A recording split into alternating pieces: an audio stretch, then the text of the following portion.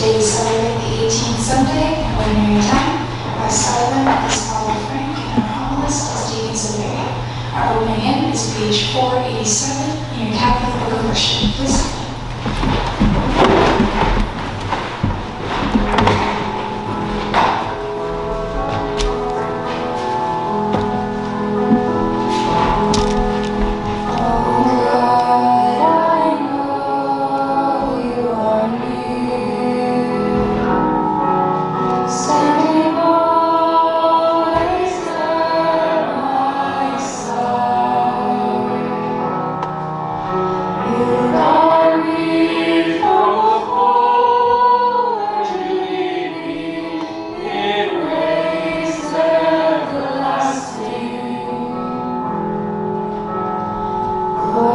Search my heart, and you know when I sit and when I stand.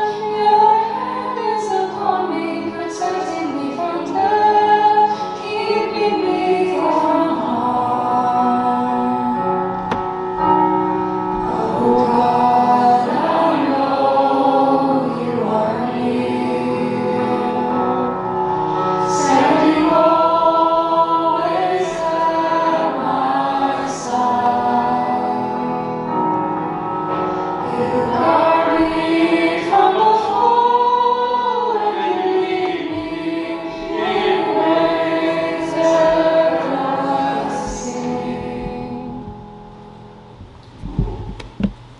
We offer this Holy Eucharist this evening for our special family intentions at the request of the Holy Church family. In the name of the Father, and of the Son, and of the Holy Spirit. Amen. The grace of our Lord Jesus Christ, the love of God, and the communion of the Holy Spirit be with you all. And with your spirit. My sisters and brothers, to celebrate the great and sacred mysteries of this Eucharist, let us first ask the forgiveness of our sins. In the parable told today, a farmer blessed with a bumper crop dies before he can enjoy his riches. Jesus says that our main concern should be to make ourselves rich in the sight of God, rather than rich in worldly possessions. In truth, all of us are poor before the Lord. Let us reflect on this for a moment and turn to the Lord, who is rich in mercy and compassion. Lord Jesus, you are kind and full of compassion. Lord, have mercy. Lord, have mercy. Christ Jesus, you are slow to anger and abounding in love. Christ, have mercy. Christ, have mercy. Lord Jesus, you are faithful in all your words and loving in all your deeds. Lord, have mercy. Lord, have mercy. May Almighty God have mercy on us, forgive us all our sins, and bring us life everlasting. Amen. Glory to God in the highest, and on earth peace to people of good will. We praise you, we bless you, we adore you, we glorify you, we give you thanks for your great glory, Lord God, heavenly King.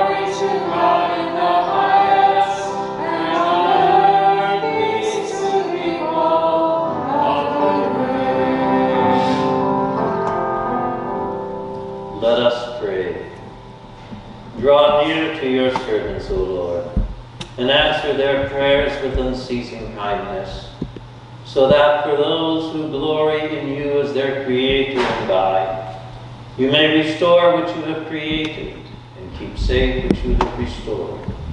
We ask this through our Lord Jesus Christ, your Son, who lives and reigns with you in the unity of the Holy Spirit, God, forever and ever. Amen.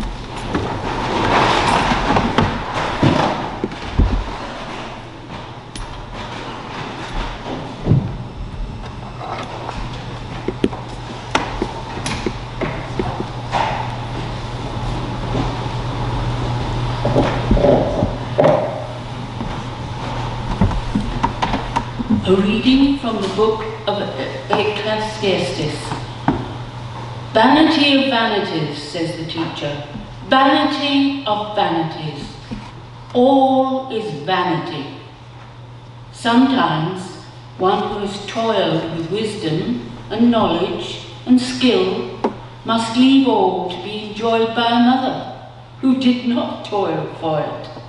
This also is vanity, and a great evil. What does a person get from all their toil and strain? Their toil under the sun, for their days are full of pain, and their work is a vexation. Even at night, their mind does not rest. This also is vanity. The word of the Lord. Thanks be to God. Our responsory song is page 165 in Catholic Book Collection. From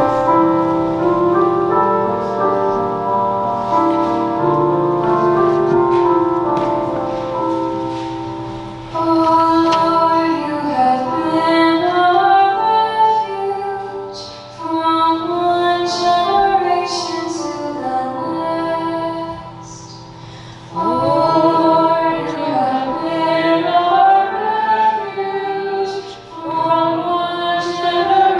to the next.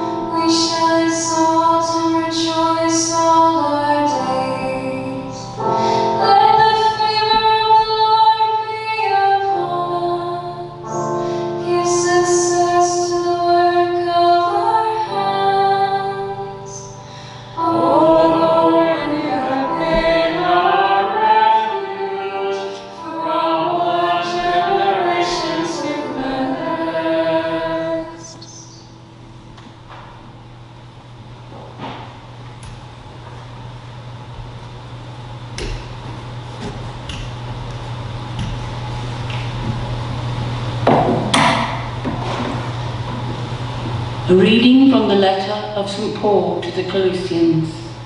Brothers and sisters, if you have been raised with Christ, seek the things that are above, where Christ is, seated at the right hand of God. Set your minds on things that are above, not on things that are on earth. For you have died, and your life is hidden with Christ in God. When Christ, who is your life, is revealed, then you also will be revealed with him in glory. Put to death, therefore, whatever in you is earthly: fornication, impurity, passion, evil desire, and greed, which is idolatry. Do not lie to one another, seeing that you have stripped off the old self with its practices, and have clothed yourselves with the new self, which is being renewed in knowledge according to the image of its Creator. Is there renewal? There is no longer Greek and Jew, circumcised and uncircumcised, barbarian, Scythian, slave and free, but Christ is all and in all. The word of the Lord. Thanks be to God.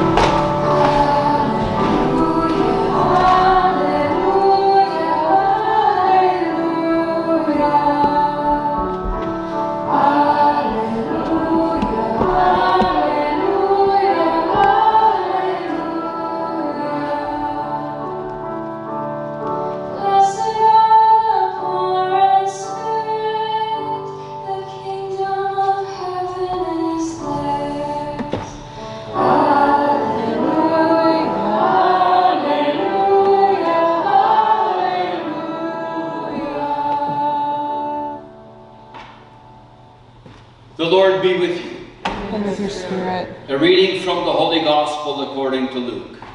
Glory to you, O Lord. Someone in the crowd said to Jesus, "Teacher, tell my brother to divide the family inheritance with me." But Jesus said to him, "Friend, who set me to be a judge or arbitrator over you?" And Jesus said to the crowd, "Take care, be on your guard against all kinds of greed, for one's life does not consist in the abundance of possessions." Then Jesus told them a parable. The land of a rich man produced abundantly, and he thought to himself, "What should I do? For I have no place to store my crops." Then he said, "I will do this. I will pull down my barns and build larger ones, and there I will store all my grain and my goods. And I will say to my soul, 'Soul, you have ample goods laid up for many years. Relax, eat, drink, be merry.' But God said to him, 'You fool, this very night your life is being demanded of you. And the things you have prepared, whose will they be?' So it is with those who store up treasures for themselves, but are not rich toward God." The Gospel of the Lord.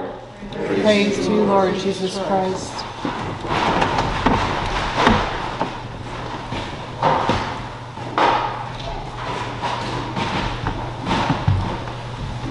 The man was just 29 years old.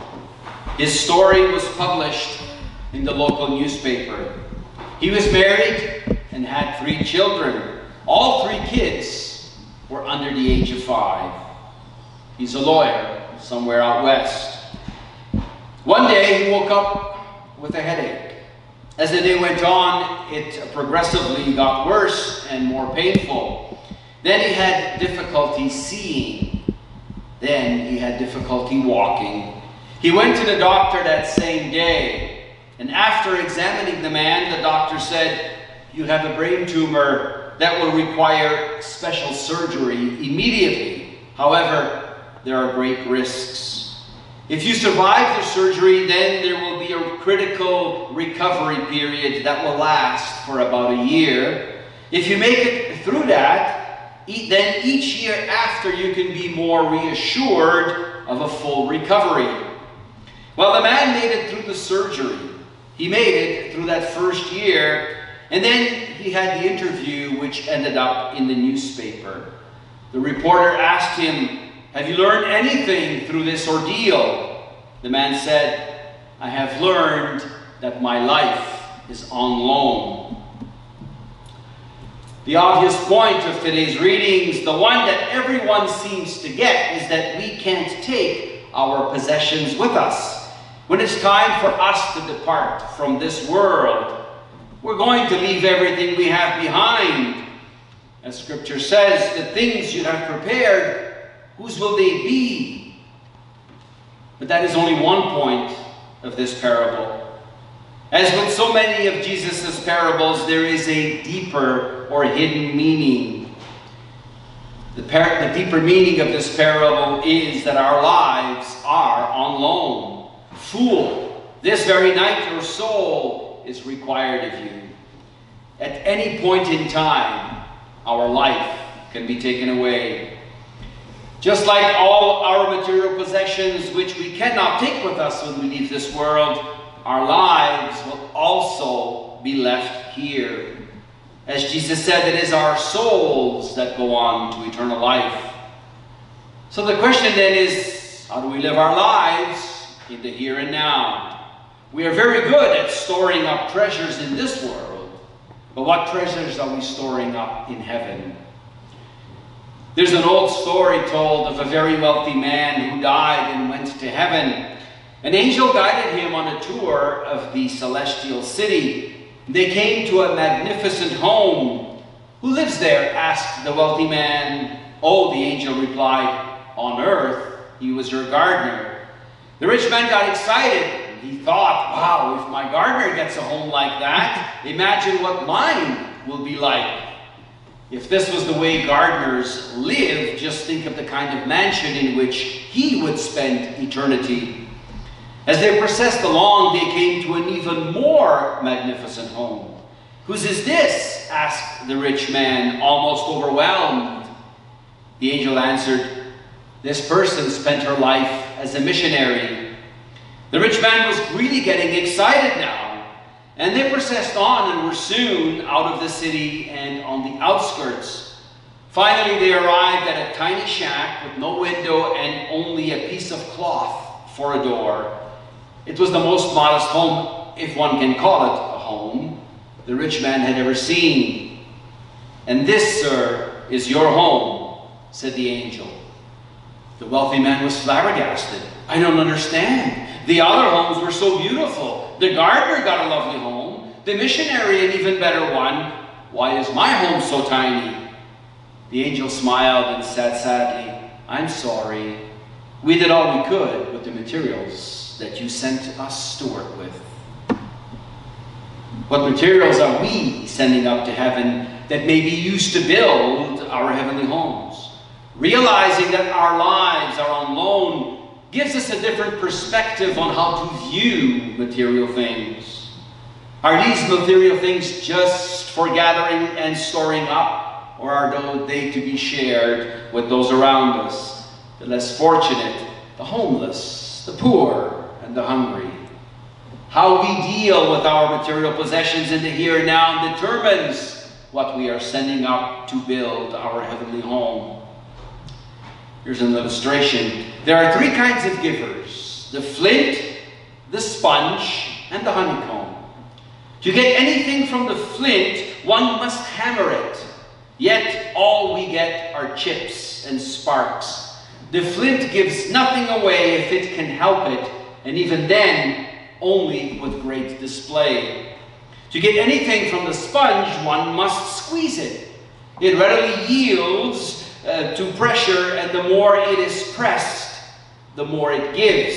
Still, one must squeeze it. To get anything from the honeycomb, however, one needs only to take what freely flows from it. It gives its sweetness generously, dripping on all without pressure, without begging or badgering. And the honeycomb is a renewable resource. Unlike the flint or the sponge, the honeycomb is connected to life. It is the product of the ongoing work and creative energy of bees. If we share like a honeycomb giver, our lives will be continually replenished as we grow and give. When we share, we freely give and acknowledge that all we have is on loan, and others have as much right to God's things, to God's creation, as we do. You see, my friends, the problem with the rich man in today's parable is not the wealth that he accumulates. Notice that Jesus does not criticize the farmer's wealth, nor does he imply that he gets it dishonestly. The man probably worked very hard, very diligently, and he's obviously a good manager. Nor is there any complaint about a well-deserved and relaxing retirement. Then why is he called a fool?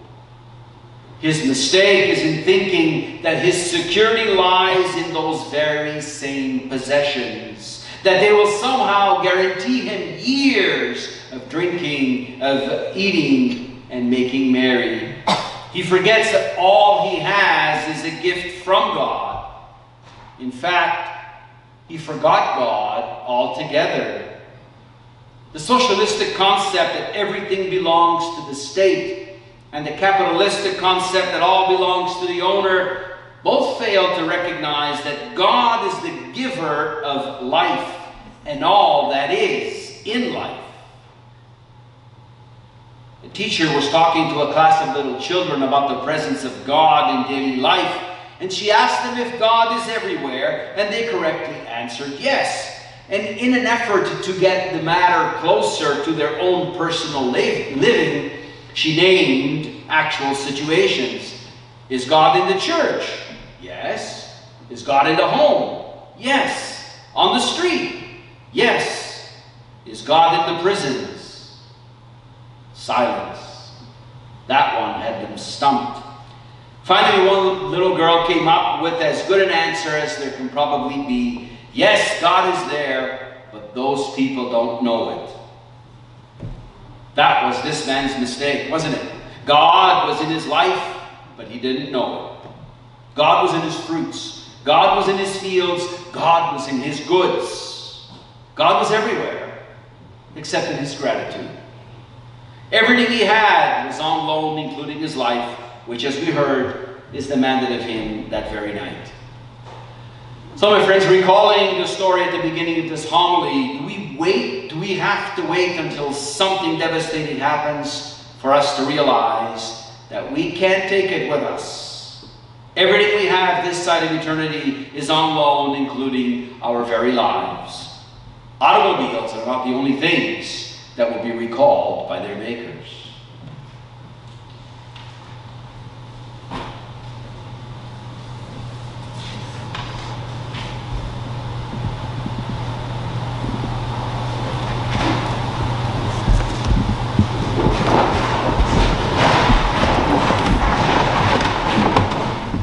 I believe in God, the Father Almighty, creator of heaven and earth, and in Jesus Christ, his only Son, our Lord, who was conceived by the Holy Spirit, born of the Virgin Mary, suffered under Pontius Pilate, was crucified, died, and was buried. He descended into hell. On the third day he rose again from the dead. He ascended into heaven, and is seated at the right hand of God, the Father Almighty. And there he will come to judge living and the dead. I believe in the Holy Spirit, the Holy Catholic Church, the communion of saints, the forgiveness of sins, the resurrection of the body, and life everlasting. Amen. We make now our humble prayer and supplication.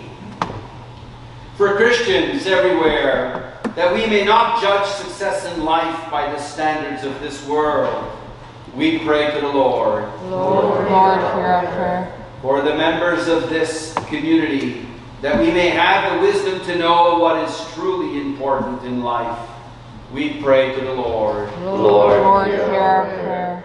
For world leaders, that they may work to see that the wealth of this world is distributed fairly, we pray to the Lord. Lord, hear our prayer. For those who are well off, that they may share with the poor, and thus make themselves rich in the sight of God, we pray to the Lord. Lord, hear our prayer. For all our sick relatives and friends, and for those listed in our bulletin sick list, we pray to the Lord. Lord, hear our prayer.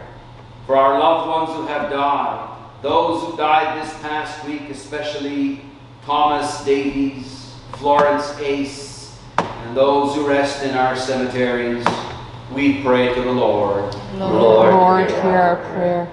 For our own special needs, all those we hold deep down in our hearts, and for all those who have asked us to pray for them, we pray to the Lord. Lord, hear our prayer.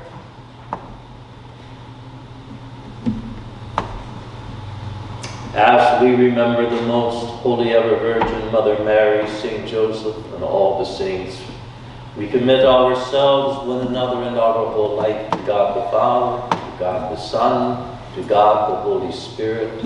Amen.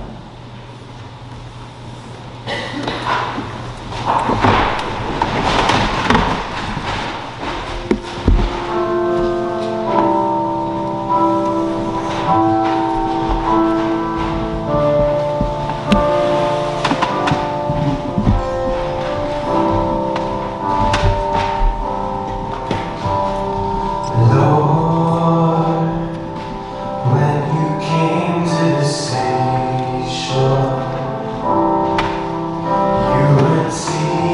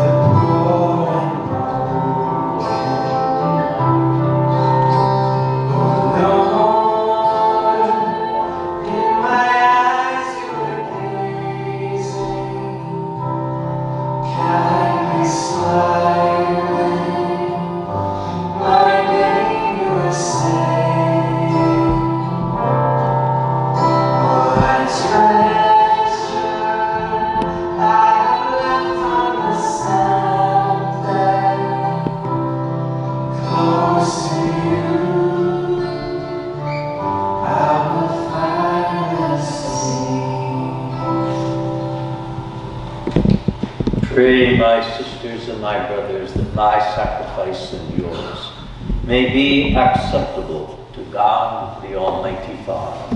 May the Lord accept Accept the sacrifice at your hands for the praise and glory of his name, for our good and the good of all his holy church. Graciously sanctify these gifts, O Lord, we pray.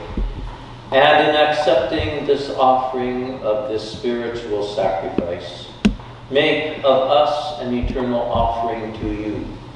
We ask this through Christ our Lord. Amen. The Lord be with you. And with your spirit. Lift up your hearts. We lift them up to the Lord. Let us give thanks to the Lord our God. It is right and just. It is truly right and just, our duty and our salvation, always and everywhere to give you thanks, Lord, Holy Father, Almighty and eternal God, through Jesus Christ our Lord. For out of compassion for the waywardness that is ours, he humbled himself and was born of the Virgin Mother. By the passion of the cross, he freed us from unending death, and by rising from the dead, gave us life eternal. And so with angels and archangels, with thrones and dominions, and with all the hosts and powers of heaven, we sing the hymn of your glory, as without end we acclaim. Holy, holy, holy, Lord God of hosts, heaven and earth are full of your glory. Hosanna in the highest, blessed is he who comes in the name of the Lord.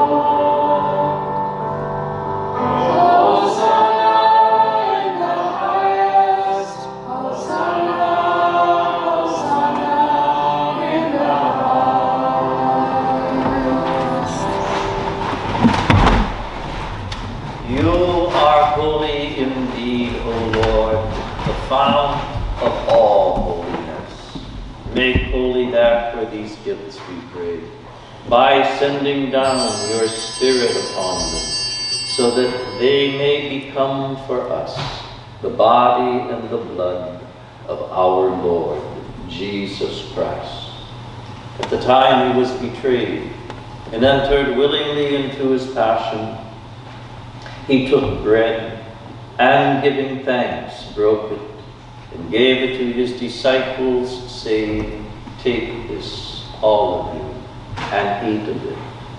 For this is my body, which will be given up for you."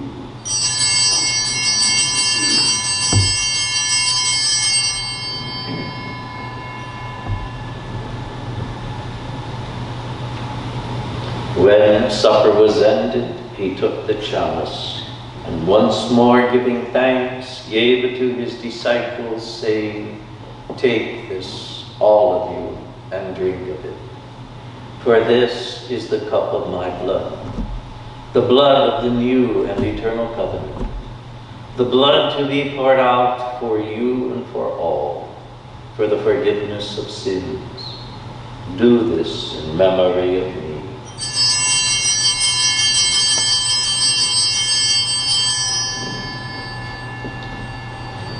Let us proclaim the mystery of faith.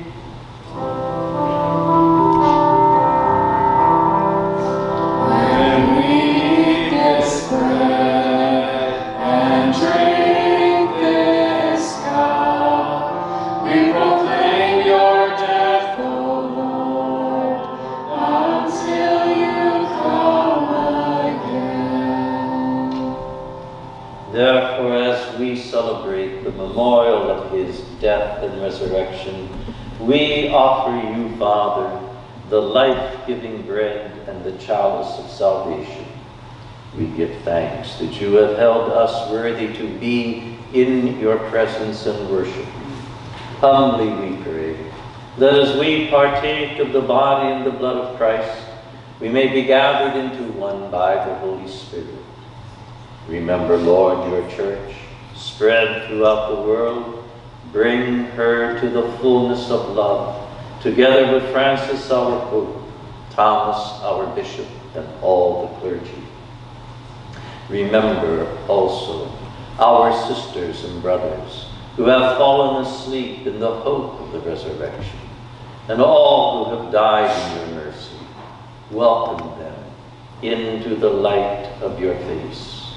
Have mercy on us all, we pray, that with the Blessed Virgin Mary, Mother of God, with Blessed Joseph, her spouse, with the blessed apostles and all the saints who have pleased you throughout the ages, we may merit to be co-heirs to eternal life, and may praise and glorify you through your Son, Jesus Christ. Through him, with him, in him, O God, Almighty Father, in the unity of the Holy Spirit, all glory and honor is yours forever and ever.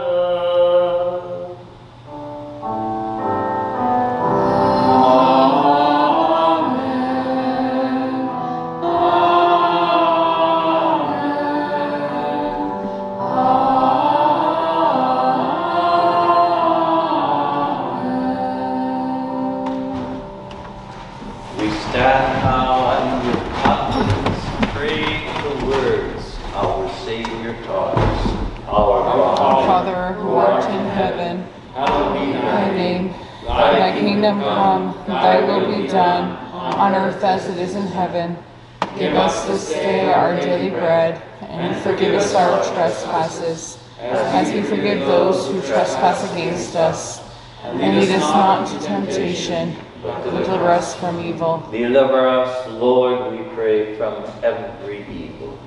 Graciously grant peace in our days, that by the help of your mercy, we may be always free from sin and safe from all distress, as we await the blessed hope and the coming of our Savior, Jesus Christ.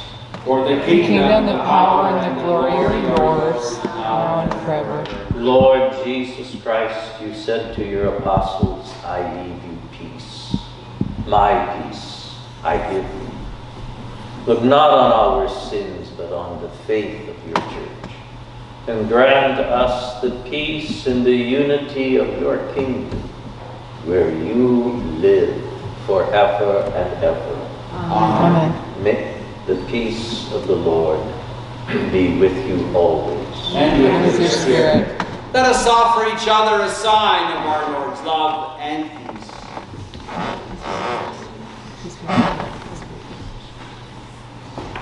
May this be the body and the blood of our Lord Jesus Christ.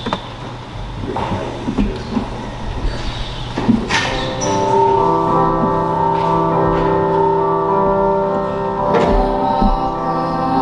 Take away the sins of the world. Have mercy on us.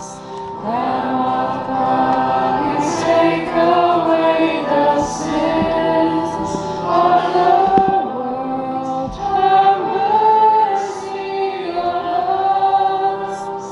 Lamb of God, you take away the sins of the world. Oh, grant us peace. Behold the Lamb of God. Behold him who takes away the sins of the world. Blessed those called to the supper of the Lamb. Lord, Lord, I am not worthy that you should enter under my roof, but only say the word, and my soul shall be healed. May the body Christ, bring us unto life everlasting.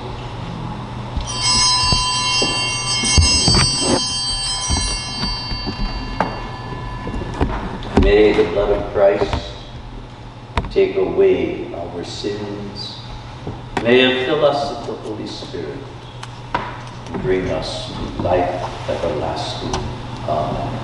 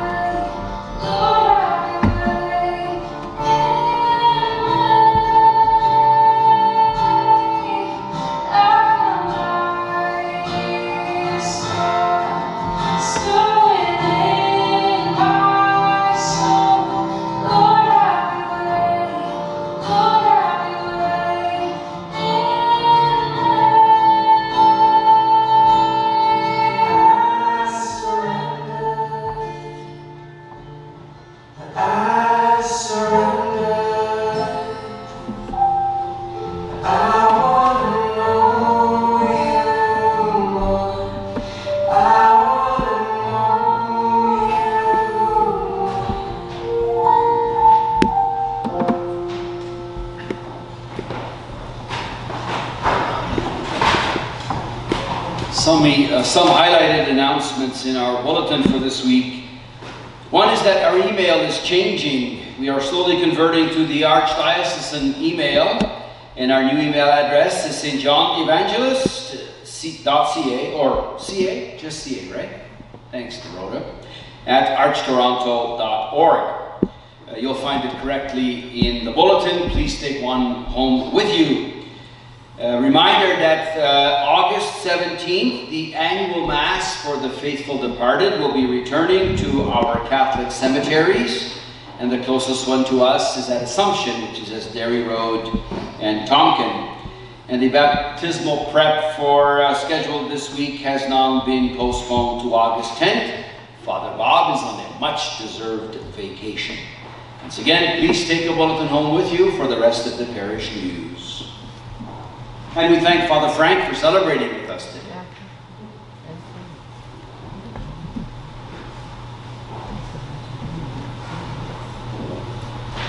Let us stand and pray.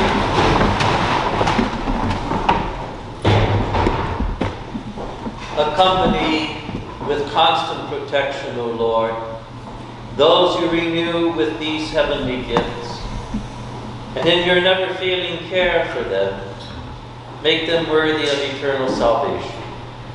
We ask this through Christ our Lord. Amen. The Lord be with you. And with your spirit. May Almighty God bless you, the Father, the Son, the Holy Spirit. Amen. Go in peace, glorifying the Lord by your life. Thanks be to God.